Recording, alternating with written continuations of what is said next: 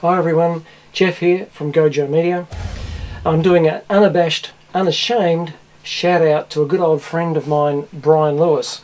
Brian has put together a CD of some old stuff that he recorded way back in the late 60s, early 70s of Merritt and the Meteors. He's got recordings of other bands as well, but that's for the future. We used to go to a show on Saturday nights called Spectra, and Brian and a few of his friends were able to do some recordings of what went on there, and has picked up some great stuff, in this case of Merritt and the Meteors.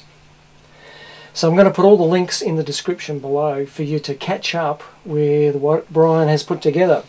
I really want you to take a look at this, it's great stuff.